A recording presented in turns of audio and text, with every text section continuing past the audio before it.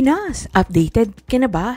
Sharon at Gabby, cold na sa Okada concert.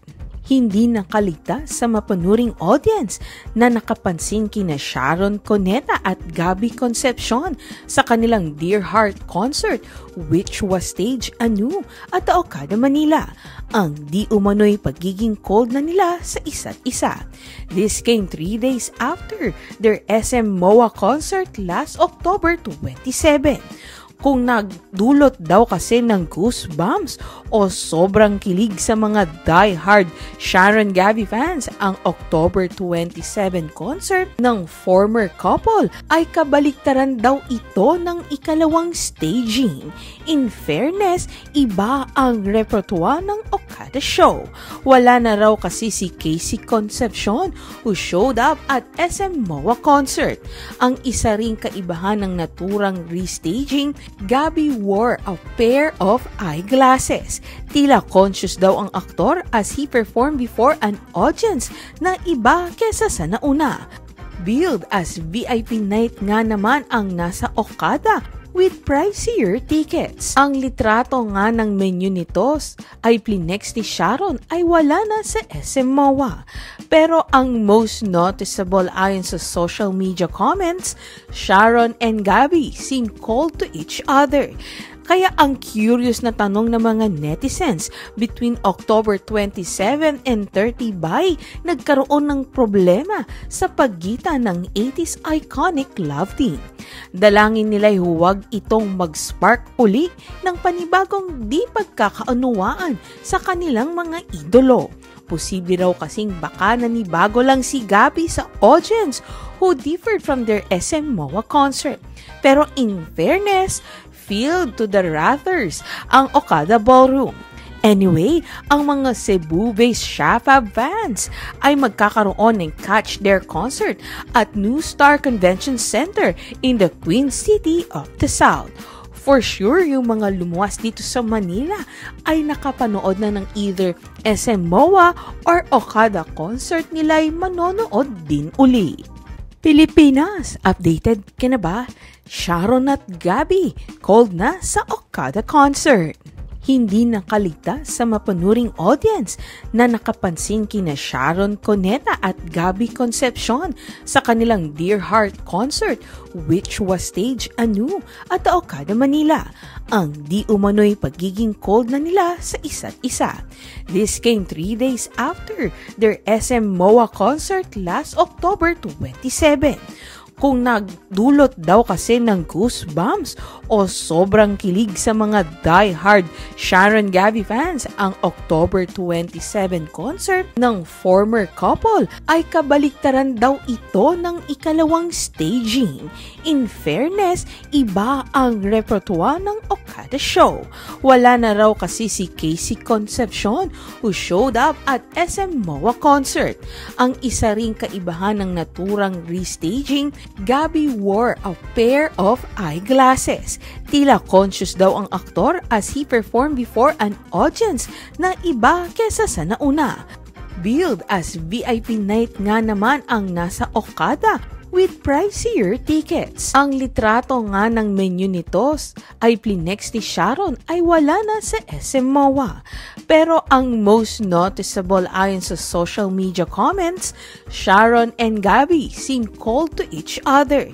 Kaya ang curious na tanong ng mga netizens, between October 27 and 30 ba nagkaroon ng problema sa pagitan ng 80s iconic love team?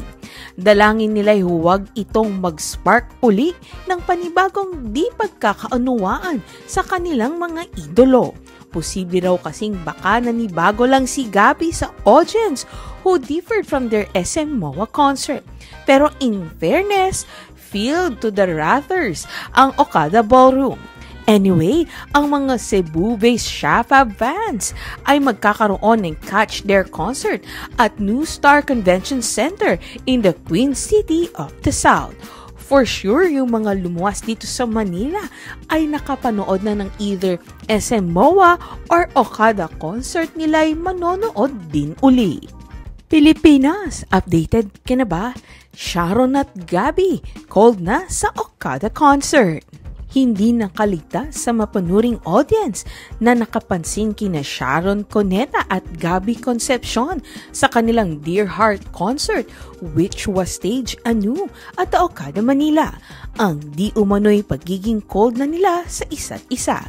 This came 3 days after their SM MOA concert last October 27. Kung nagdulot daw kasi ng goosebumps o sobrang kilig sa mga die-hard Sharon Gabby fans ang October 27 concert ng former couple ay kabaliktaran daw ito ng ikalawang staging. In fairness, iba ang repertoire ng Okada show. Wala na raw kasi si Casey Concepcion who showed up at SM MOA concert. Ang isa ring kaibahan ng naturang restaging, Gabby wore a pair of eyeglasses. Tila conscious daw ang aktor as he performed before an audience na iba kesa sa nauna.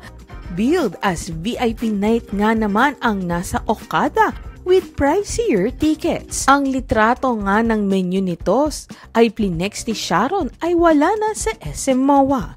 Pero ang most noticeable ayon sa social media comments, Sharon and Gabby seem cold to each other. Kaya ang curious na tanong ng mga netizens, between October 27 and 30 ba nagkaroon ng problema sa pagitan ng 80s iconic love team? Dalangin nila'y huwag itong mag-spark uli ng panibagong di pagkakaunawaan sa kanilang mga idolo. Posible raw kasing baka nanibago lang si Gabby sa audience who differed from their SM MOA concert. Pero in fairness, filled to the rafters ang Okada Ballroom. Anyway, ang mga Cebu-based Shafab fans ay magkakaroon ng Catch Their concert at New Star Convention Center in the Queen City of the South. For sure, yung mga lumuwas dito sa Manila ay nakapanood na ng either SM MOA or Okada concert nila'y manonood din uli. Pilipinas, updated ka na ba? Sharon at Gabby, cold na sa Okada concert. Hindi nakaligtas sa mapanuring audience na nakapansin kina Sharon, Cuneta at Gabby Concepcion sa kanilang Dear Heart concert which was staged anew at the Okada, Manila. Ang di umano'y pagiging cold na nila sa isa't isa. This came 3 days after their SM MOA concert last October 27.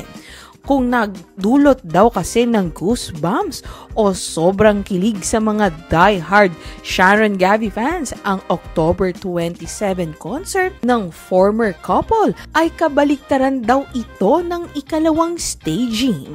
In fairness, iba ang repertoire ng Okada show. Wala na raw kasi si Casey Concepcion who showed up at SM MOA concert.